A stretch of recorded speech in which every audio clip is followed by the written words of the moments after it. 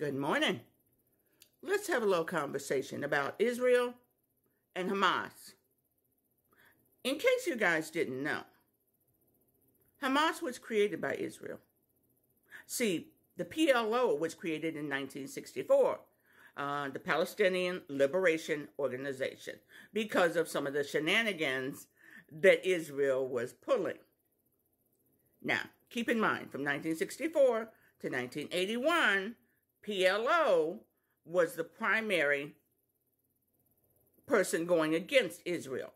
Basically, they wanted human rights. They wanted Israel to understand, you are not our parents. This is our land. We are sharing it. Started out that way. Then they had a head bump, late 1960s. Okay, things simmered down. PLO was still pushing. PLO was against Israel expanding. Because, hey, there's limited land. Where else are they going to expand except into Palestine? Now, mind you, you can look up any old map from 1930, 1940, 1950, and it says Palestine. So if people try to tell you Palestine never existed, it's a fucking lie. That means that all these maps that existed around the world meant nothing. Someone just pulled it out of their ass. So that is a lie, okay? Now, we fast forward to the 1980s. Negotiations, peace treaties have drawn up. Yeah. Netanyahu didn't like that. Yeah, all that.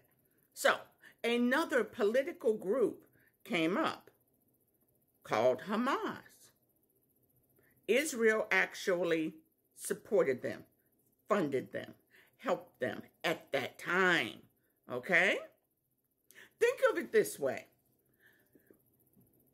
During the 70s, there were gangs in South America dealing drugs, harvesting them, making money that way. We created MS-13. By we, I mean America. We trained them. We gave them weapons and funds and sent them back to South America and parts of Mexico. Yeah. You see the parallel there? Only thing was, when MS-13 got down there, they looked around and discovered they could kick the ass of the gangs. And they could take over. And they became cartels. You know that nasty little thing that our politicians like to throw around? Almost as much as they say, we're being attacked at the border. Yeah, the same shit. Different country. So, we created MS-13. They created cartels. That is an American problem. Israel created Hamas the way it is right now. They funded them. They gave them weapons. And the reason the people so support Hamas now is because I believe it was 2 or 3 years ago, there was actually a protest. Just the only weapons they had were signs. And Israeli snipers shot them. And what did Hamas do? They ran back to the Palestinian people and said, see, they don't even consider you human. They shot them down unarmed. So, you know, you really need to count on us. Think of it as an abusive relationship. But mind you, as of right now, since the incident, the attack on Israel, where a little over 1,200 people died or were injured, we're now well over 4,000 people in Gaza who have died or who are injured. Yeah.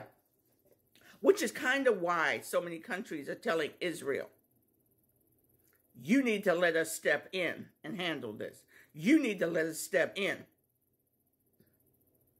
In my opinion, the UN, Britain, and America are responsible for all of this bullshit. It's as if they took 2 squabbling children, put them in a room, and every time they open the door, they're in there bloodied, and they just close the door again. No one actually steps up and says, listen, this is what the fuck we're going to do. We are going to finish this shit. Yeah, Israel, we send you $6 billion a year. And yeah, we send a couple million over there. But you know what? We're going to step in and start actually guiding that money. We're going to get water purification plants set up there.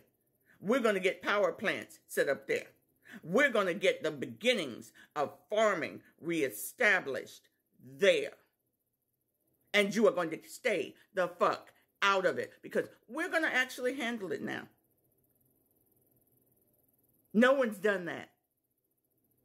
They still keep closing the door and letting those two children beat the crap out of each other. And go, oh my God, such violence, such death. Bullshit, America. Bullshit, UN. Bullshit, England. Y'all don't pop up till you decide to. Now, this young woman right here, she lost her job because she spoke out in support of human rights for Palestinians. I'm sure this young woman will get another job. She's a law student. She'll get another job. But the reason she spoke up is because of this. She sees the problem and she's speaking up about it. And I invite my fellow Americans to do the same. That's not being anti-Semitic.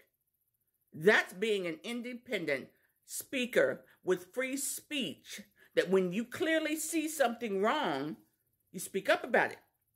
So don't start screaming she's anti-Semitic. Fuck that shit. She is speaking truth to power, and you may not like it.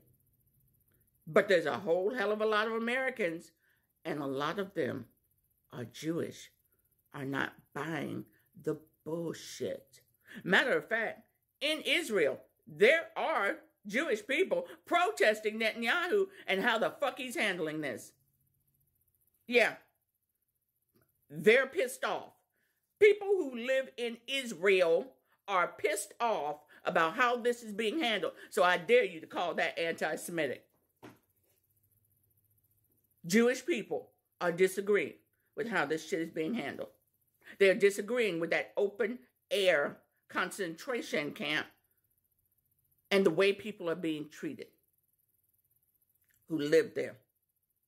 There are Israelis saying, their fellow Israelis, if a Palestinian walk past them, they will spit on them.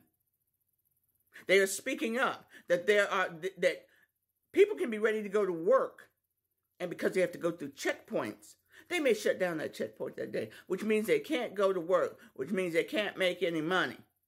Same thing for schools. If the children want to go to school, they will shut down the checkpoint, and that child can't go to school that day. I believe there were 2 hospitals, maybe 3 in Gaza. They're down to 1. With all of these people being injured, they're now down to 1 fucking hospital. I want to see pictures of what Israel looks like right now. I bet it doesn't look like this. They got hit 1 time in the nose, and this happened. That's a bit like somebody walking up, punching me in the nose, and instead of returning the favor, I take out a 2x4 or a baseball bat and just keep hitting and hitting and hitting and hitting, and leave this behind. I want y'all to think about this. And by the way, vote. Fucking vote. I don't want to hear another motherfucker talking about, I don't like how Joe Biden's handling this, so I'm not going to vote. We did that shit in 2015 because the Bernie bros were upset because Hillary was a candidate and we got fucking orange tangerine. Learn from the past, damn it. Vote, because our democracy depends on it.